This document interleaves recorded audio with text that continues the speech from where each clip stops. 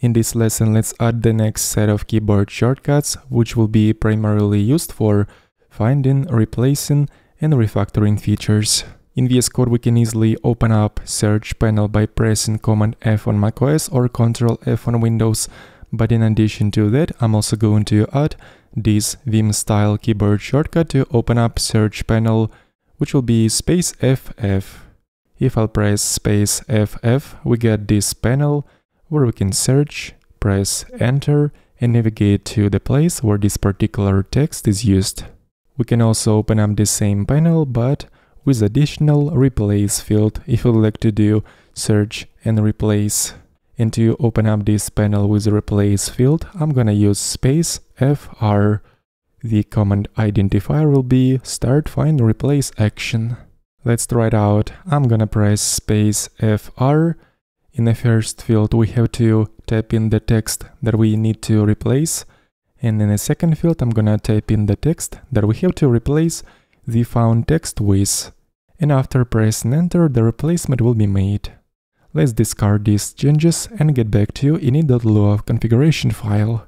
The next couple of shortcuts will be responsible for global search and replace. The first one will open up Search panel to find something globally.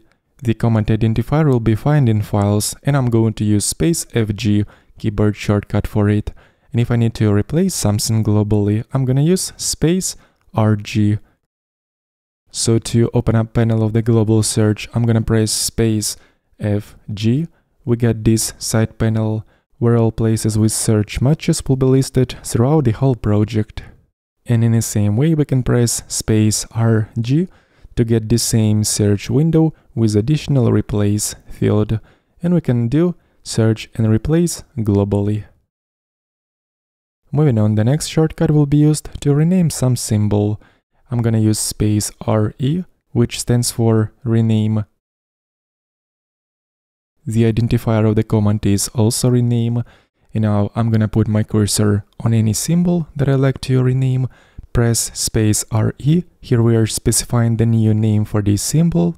Press Enter, and there we go. It was renamed. Sometimes we need to do some modifications to a particular place, and we can use refactor panel in VS Code. And to open up this refactor panel, I'm going to use space RF shortcut.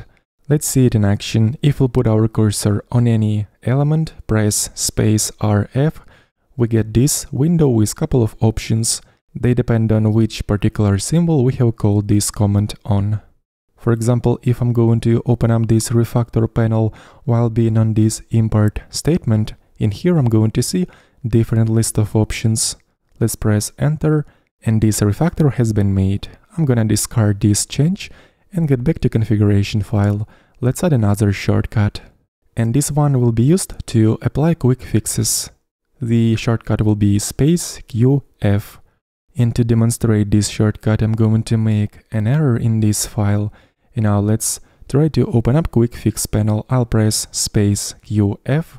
Here we are presented with the quick fix option. Let's choose one of the available options. As for how we can fix this part of code, press Enter, and there we go, VS Code has applied the fix for us.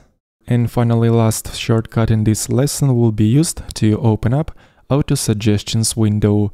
I'm gonna use space SG to open up the list with suggestions. Let's specify trigger suggest command identifier and try this shortcut in action. So for example, if I need to open up autocomplete window as I'm typing, since this autocomplete window does not appear for me automatically, I have disabled this behavior. So if I need to see this autocomplete window, I'm gonna press space SG and choose one of the available options. And as you may have guessed, this one is also contextual, and depending on where we're gonna open up this suggestions window, the list of suggestions will be of course different. And of course it also depends on the part of the text that we like to autocomplete. And that is it for this lesson. In the next one we're going to move to another set of keyboard shortcuts.